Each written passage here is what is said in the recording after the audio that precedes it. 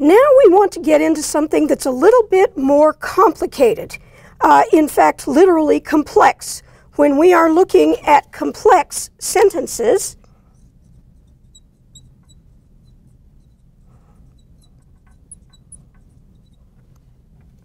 we're looking at connecting multiple clauses together, a clause being something that has a subject and a complete verb, but in a complex sentence, one of them is less important than the other, and so we connect them using subordinating conjunctions or dependent pronouns. You don't need to memorize those terms, but what we do want to look at is what is a dependent clause.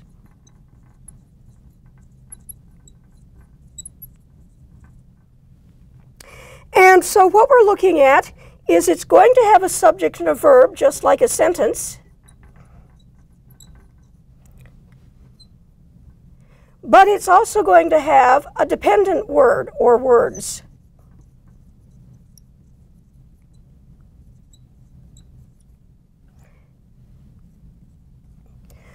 So we're looking at two categories of dependent words. We have subordinating conjunctions, which are things like if or because, or although, or while, those sorts. And another kind of subordinate word or dependent word is a relative pronoun such as that, or which, or those sorts of things, or who. So what we want to do is say, how are we going to attach those to a sentence? And once again, just like with verbals and verbal phrases, we have things that can function as a noun, that can function as an adverb, and that can function as an adjective. And depending on what our function is, that's how our connection will happen. So, if we look at a sentence, let's start with one where our dependent clause is going to function. Let's make it function as an adjective. So we can say, Oliver could eat anything that he wanted. So we're looking here at a main sentence, and then we're looking here at a subordinate clause, that he wanted. That is our dependent word. So we'll start by putting our main sentence up there.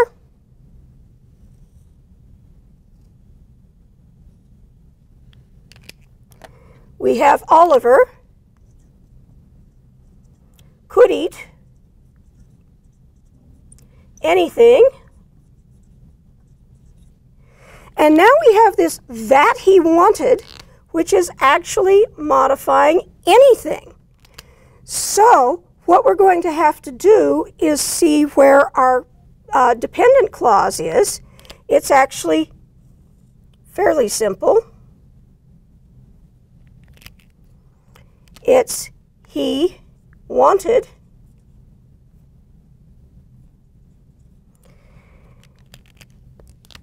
And we actually have our that is our object of the sentence, as well as being our dependent word. And so what we do is we draw a dotted line from the thing that's being modified to the part of the clause that connects it. That is to say, we connect to the dependent word. We also may see this if we have something where it acts as a noun. For example, you know,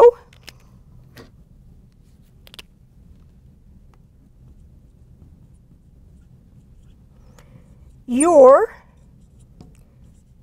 an orphan. And in this case, we actually have an implied dependent word.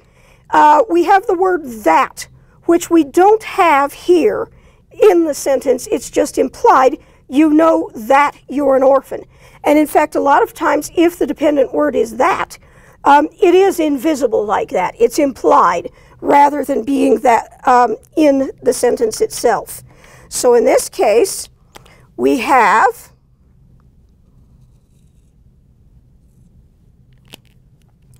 our subject, you, our verb, know,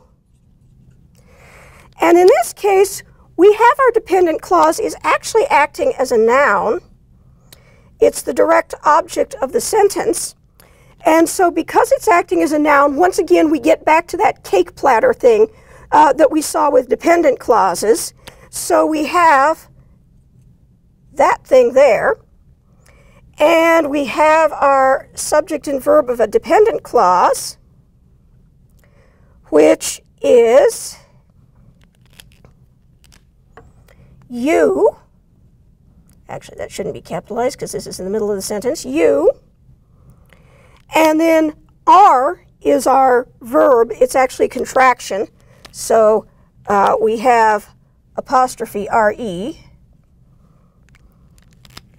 And then we have a subject complement.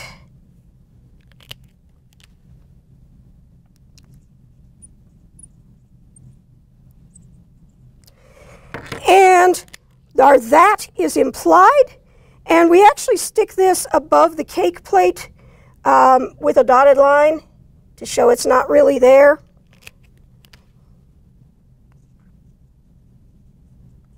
Although one way, if you want to make it easier, one alternative is to imagine that the platform of the cake plate is where your dependent word is. And in that case, you would have your implied that in this spot. Either way, that shows where your dependent word is in this particular sentence.